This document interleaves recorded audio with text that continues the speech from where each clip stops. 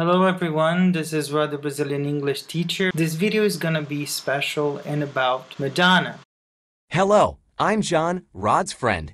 Please subscribe to his channel, Rod the Brazilian English Teacher on YouTube right now for a lot of free content. As he says, thank you, see you.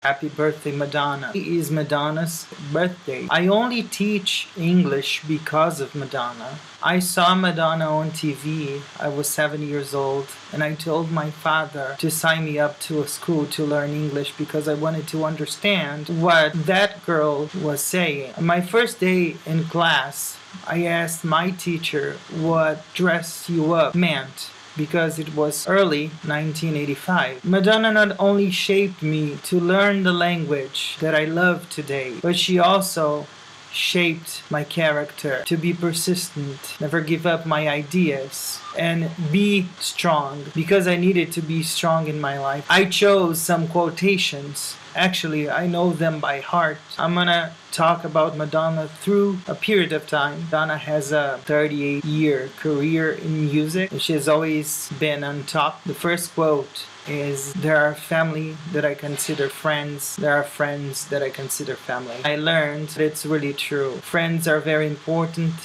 Family is very important. Who is your family? Who are your friends? You decide. One other thing that she says during her song American Life, she sings, "I try to be a boy, I try to be a girl, I try to be a mess, I try to be the best." I guess I did it wrong, that's why I wrote this song. This type of modern life is not for me. This type of modern life, is it for free? Madonna always talked about the American dream, and I can say that Madonna has lived the American dream so far. In one other song of hers, Joan of Arc, she sings, "Even hearts made of steel may break." And she tells that even though you are strong all the time, or you seem to be or try to be, we are not, because every heart breaks. She tells that her heart has been broken many times. It's been more than 35 years that I'm a fan.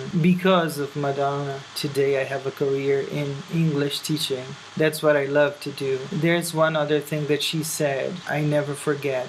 If you want to be the best, give your best. Practice, practice, practice. Madonna has brought to the world a lot of things, a lot of new trends, a lot of new choreographies. Most of all, and most importantly, she brought talent. She brought resistance, she brought persistence, and she brought a message to the world. In 2016, she was chosen as Woman of the Year by the Billboard magazine. She said the only wrong thing she did was sticking around, because she didn't give up. She did things in the 90s that most people didn't like, but she went on. And one thing that I identify with Madonna very much is that reinvention is very important.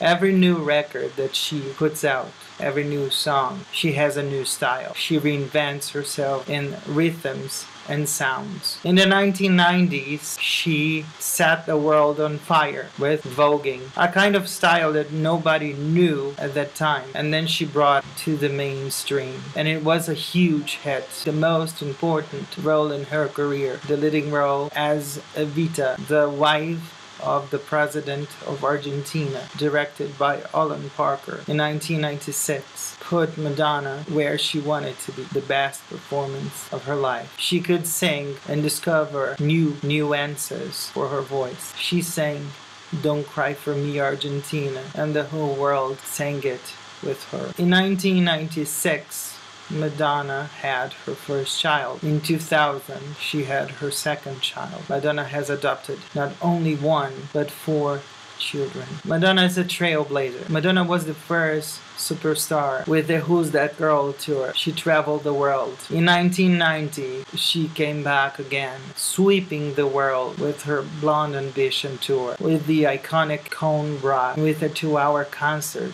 singing and dancing. Madonna was the only artist at that time that could sing live and dance at the same time. There was a huge preparation before each concert.